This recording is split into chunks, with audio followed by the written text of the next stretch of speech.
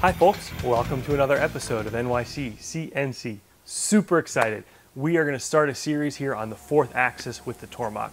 To take a step back, when I bought my Tormach about 4 years ago, I didn't buy the fourth axis at the time.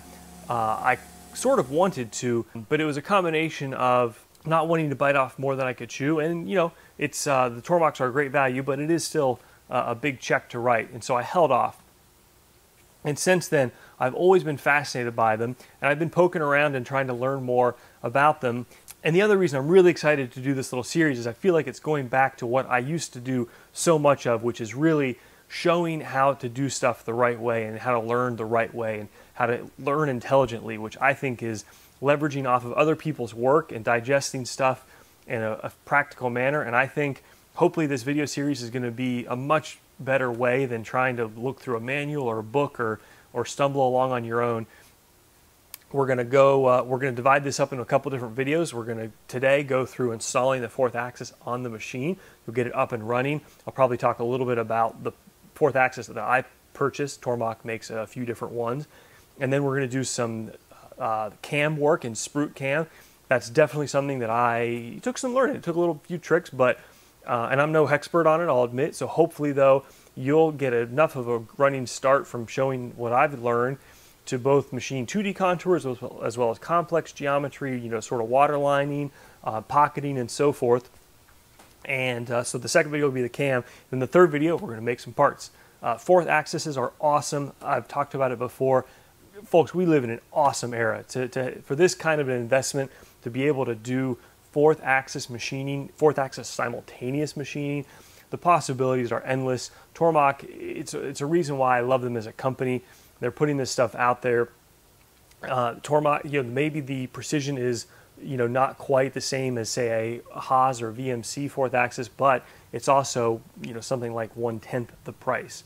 Really not that much of a capital outlay for the functionality you've got behind it. And as you can see here, Tormach has done some really cool stuff. I don't think they ever brought this one to market, but this idea of using a fourth axis as a trunnion device, and there's a lot of different ways. Fourth axis just isn't for certain complex geometries. It can mean being able to machine things on 3 different sides in one operation. I finally bit the bullet and bought one because, as you guys saw a few months ago, I was doing engraving work on barrels, and it actually worked without the fourth axis. There wasn't enough contour to the barrel that would create a problem on the appearance of the machining. But nevertheless, it made me realize now's the time to do it. The price is right on these things. It's a great skill set to have in the shop. In fact, when I was at that auction buying the Bridgeport, someone came up to me and said, "Hey, can you do fourth axis machine work?" And this is a guy who's got a $50,000, $60,000, I think it was Mazak. He doesn't have a fourth for it. And to be able to say, yeah, I can do some fourth stuff, it's pretty cool. So without further ado, let's dive in. I'm also a little self-conscious, I'll admit, because most of the videos I've been doing for the past year, I really own the content, I've practiced, I've rehearsed, it's really polished. This is going to be a little bit more, we're going to do this together. So, well, let's dive in.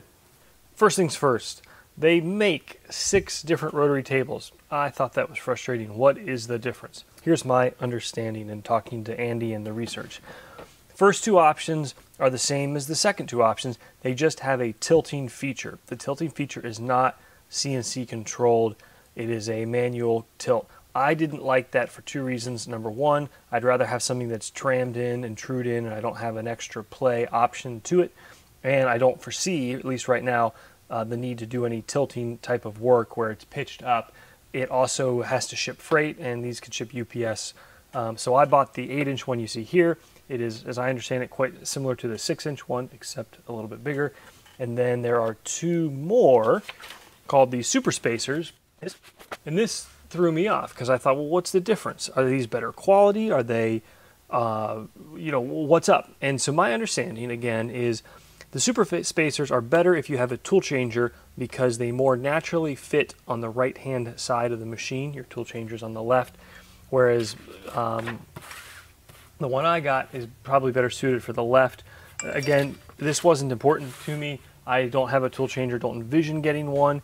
And I think, again, these were a little bit more expensive, or they maybe have to ship freight I think they have a larger through bore, so definitely check it out. But the important thing is, it's not like this is a better quality or materially better or crazy functionality and so forth. So don't overthink that one. Now the first things you got to do in the manual are, they talk about backlash and oiling. Let's do that together so that you don't have to sit here and read through this machine manual. And by the way, the best thing you can do with this manual is go ahead and throw it away. No joking aside, it's not bad, but you can go to the NYC CNC website for this post, the link in the description of the video, and download the PDF, which has all these photos in color. Again, you may not even need it because we're going to go over all this stuff on the video, but having this stuff in color is way better than trying to decipher when it's printed out in black and white. Oiling it first. There's a little spring-loaded dimple here, and there's one right here, and then there's something called the oil reservoir, which we have to go at right here. Now, I'm learning as we go here. If your dimple is not at the top here, look at this. Rotate this 90. That's intentional. Make sure these are loose, these three at least, and your fourth will rotate actually quite nicely, to be honest with you. So I put that at the top. You're supposed to oil it in the position you intend to use it. I'm going to use it in this position. If you're laying it flat, you'll need to do that. I think that has to do with the oil reservoir and having it fill up to the right amount, and it'll spill over if you flip it between the two and blah, blah, blah. I went ahead and got most of the Chinese grime off of here with some acetone. You can use whatever you like. Don't tell my wife I used acetone. I have convinced her that I don't like the smell of it, so she doesn't do her nails in our bedroom, and I've got a good thing going for me, folks, so please don't screw that up. So, they include a little oil can, which is actually quite nice. I was looking around trying to find an empty one, and then I realized, wait a minute here, there's one in the packaging. They list a few different types you can use. I'm going with 30 weight, which is one of the 4 options, and you just shove this in there to depress the plunger. And the book says do this until you feel back pressure. So let's do it. Make sure I am squirting oil here. Yep. Try to keep it clean so that if it starts leaking out due to back pressure, I can notice. I gotta think rotating it can't hurt to distribute the oil. This is one of the reasons why hopefully the video will prove helpful, and hopefully we're going to learn something here, because I don't really know how much to do here. You know what? Let's go ahead and do the side one. Actually, it'll be easier to have it at 9 o'clock.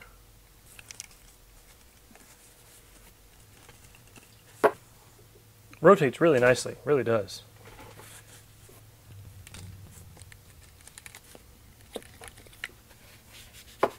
Well, there's certainly an amount of oil in there. Let's move on to this oil reservoir, or oil plug here, and see what we got. Be careful not to get any of this residual paint or chips down into the oil plug. So get this. The directions read, and I'll read them for you again so you don't have to use the manual. With the table in the horizontal position, if you're using the table horizontally, fill the reservoir until the sight glass shows the oil in the middle of the window. Your sight glass is right here. Okay, I can work with that, but we're not going to use it in the horizontal position. We're going to use it in the vertical. So if you're using the vertical position, fill the reservoir until oil begins to leak out the bottom of the table. That's not exactly my favorite way to do this. So as far as I can tell, that's still bone dry in there. So let's grab our oil and obviously a funnel, and let's see what happens here.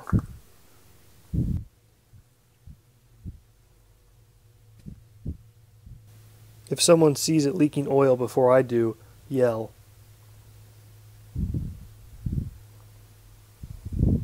Oh, there it's leaking. There, I see it. There's a lot. Oh, I probably did one too many. So, if you guys just watched, hopefully that gives you some idea of how much to put in and where it's going to overflow from. Let me deal with that right now.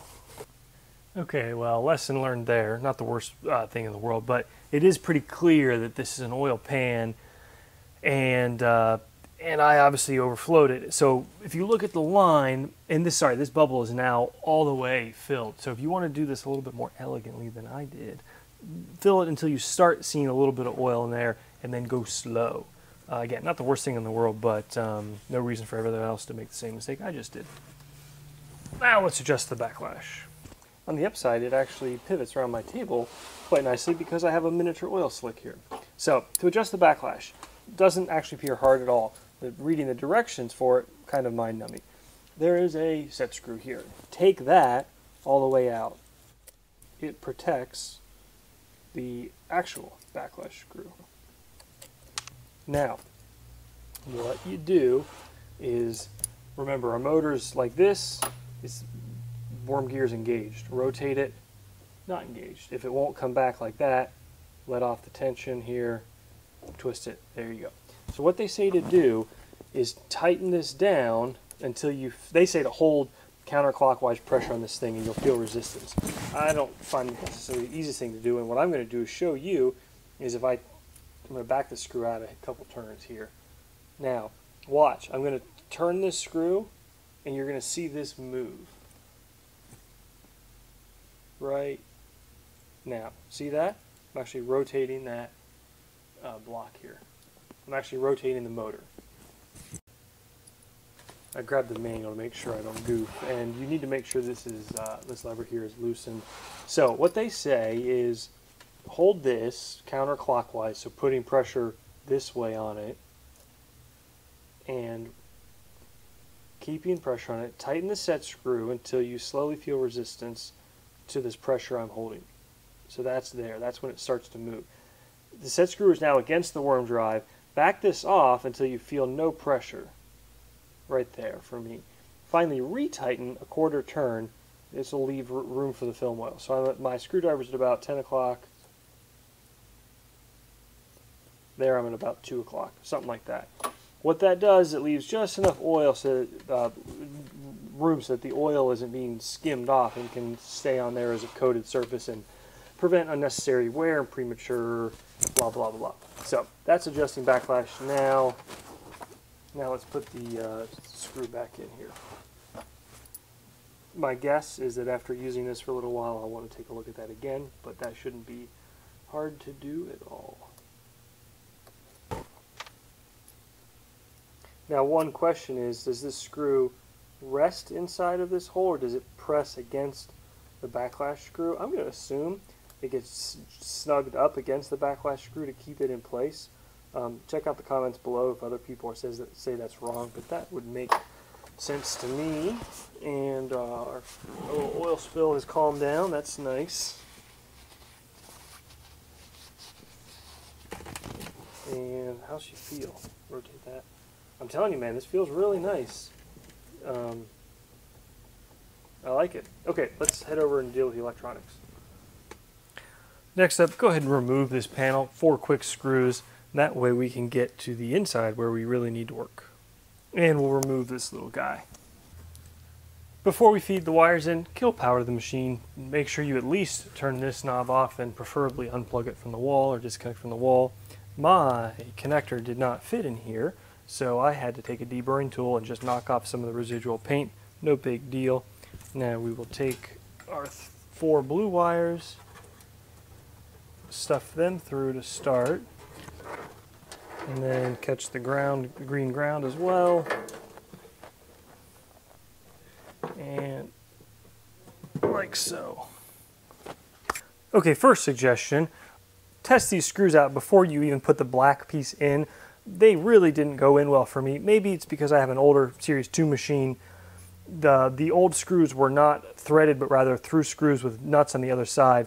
And you don't want to crack this black connector. So again, tap these if you have to, or test the fit out before you get the black thing in here. I finally got this one in, but not particularly fun. Okay, nothing worse than a dull, slow video. Let's speed this up. Take your green wire, shorten it up a hair if you want to, and put this ring terminal on the end and clamp it to that ground bar right there. Take the wire with these 2 ends, with 324, 325, fold it in half, and cut it in half. Now we're up here in the top left of the cabinet. Wire 325 goes to the one marked A minus, 324 goes to the one marked A plus.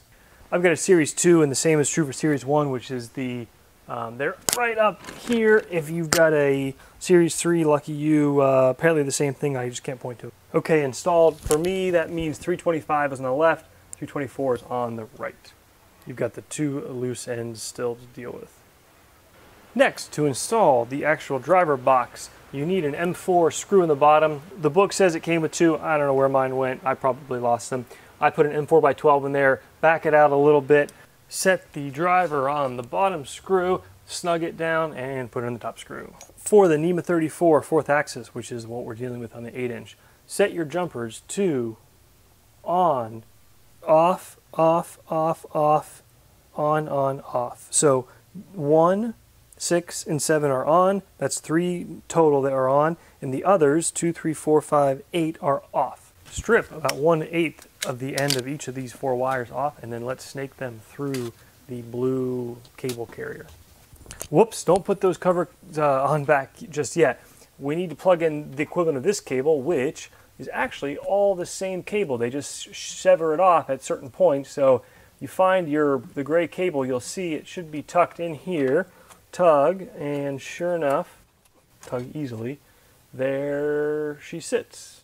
And it looks like the last 2 are out, but let's see here, 1, 2, 3, 4, 5, 6.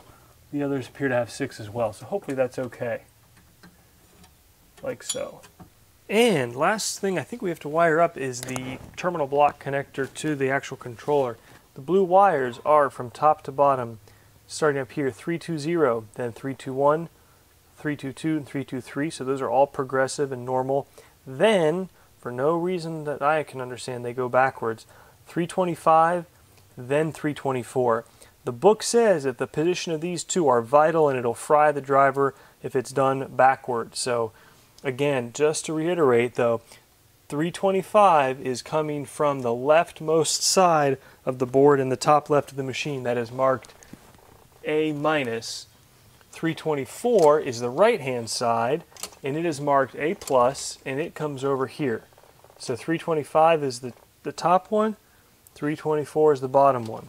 The book then says you can use a multimeter on the ohm resistance setting to detect if you've got the wire set up correctly. You obviously have to plug the machine into the fitting over here, but you do not have this plugged into the controller, but rather test. So they said there should be between 1 and 5 ohms between 320 and 321. So let's see how I can do this. Settling at about 0.9 was on 1. And then it said you should get the same rating between 322 and 323. Good, I do. And you should not get anything between 320 and 322, which I don't. So that's all good. Again, not really clear to me how that test confirms what I guess will immediately fry it, which is that these power guys are setting correctly. So I think we're done here. Let me just make sure. Okay, plug the green thing back into the controller. I hooked the machine back up to power, turned it on. Now before we go play with this thing, make sure this is loose, so these are not binding it up intentionally or locking it in place. So that we know that that's loose. Now we can engage the motor and then just slightly tension that thing so this doesn't twist out. And one of the reasons I love making these videos, folks, the manual, at least I didn't see it, doesn't tell you how to jog the freaking thing in Mach 3. I grabbed another keyboard with a number pad thinking it may be there, and sure enough, for me at least, it's plus and minus. Shift does rapids, boom, boom. And you can even do, G01, A, 200. Like so. So folks, we got a 4th axis. Stay tuned for tomorrow. I'm going to release the video on SprutCAM basics for programming the 4th axis.